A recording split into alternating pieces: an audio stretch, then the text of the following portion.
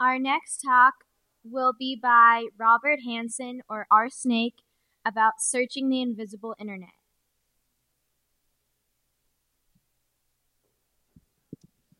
All right, so my name is Robert Hansen. I also go by Rsnake. I am a hacker.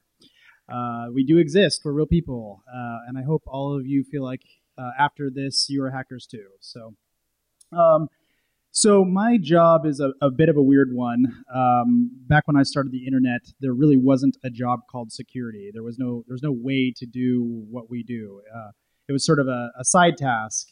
And it's grown a lot in the last 20-something years that I've been in the industry, where there's a lot of people who are putting things on the internet, but they really don't know that people like me can find them. So, for instance, you just saw Showdown with the internet cameras. When I'm looking at the internet, I'm looking at it in a different way than you would, let's say, if you were using Google. If you are looking for something like shoes or whatever, you type in shoes in Google, and it'll find web pages and sites that are very popular, that people want to tell you about. They're heavily marketed. There's this whole thing called search engine optimization, where you try to get yourself to the top of Google. And you do that by a lot of tricks, by getting people to backlink to you effectively. So a guy like me is somewhat interested in what the internet knows about any particular website, but I'm actually more interested in what people don't know. As a hacker, I'm trying to find the edges. I'm trying to find ways into their environment. So let's take an example. And by the way, I'm doing this all on my phone, just mostly because I find it very interesting to try to kind of helps if the cord's long enough. So let's say I'm trying to find something like Sears.com. So Sears is a very large company. I'm sure a lot of you have gone there at one point or another, buy tires or something.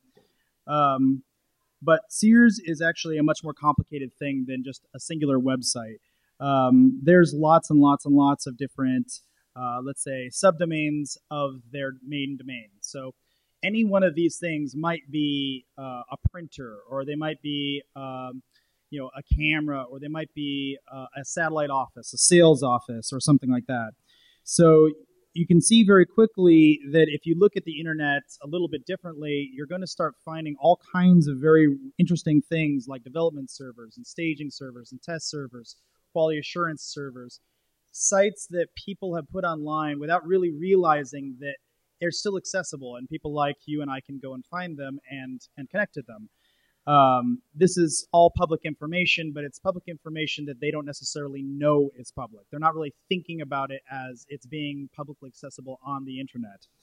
So the problem is, we know that Sears owns a lot of other things other than Sears.com. They own Kmart.com, they own Structure.com, and a bunch of other things.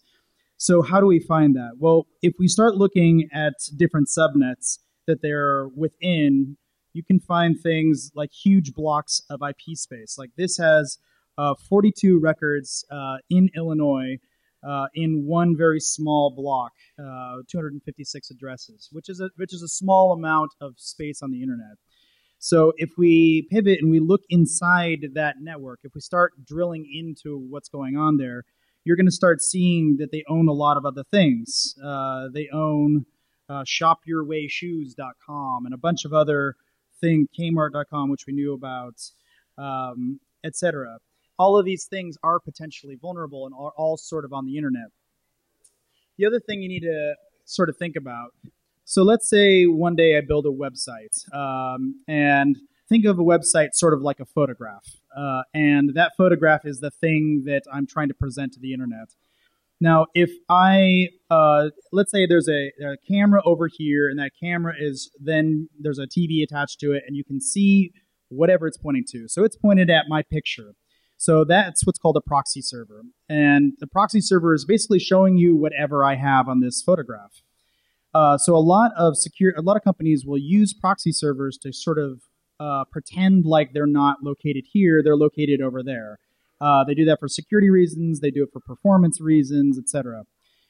So if you actually hack into what you think they are, you're hacking into that thing over there, which isn't them, and so therefore it's less bad if something bad happens, theoretically anyway. So the problem is, I had to at one point build that photograph. I had to build that website somewhere. It has to exist on the internet for real somewhere. And later on, after it's built and it's functioning and someone's had a chance to look at it, then I can put that on the video and have it proxy through. So if you can rewind the internet and look backwards in time, which means basically getting a lot of snapshots of the internet over time, you can sort of just look, hey, now they're there, but where were they, let's say, a year ago? Well, they might be here when they were building the site. So instead of connecting to there and attacking that thing, the attacker will attack this thing. Even though this thing isn't where the website is anymore from a user's perspective, it's actually where it is. It's really where the photograph actually is. It's where the website is. So knowing how the internet is structured and knowing how it evolves can allow you to attack the real place on the internet where the thing really is located. And so you'd think, like, big companies, they should know better. This should not be something that ever happens. And so when I talk to an average company or an average organization or whatever, and I say, how many sites do you have on the internet? Or like, what do you think?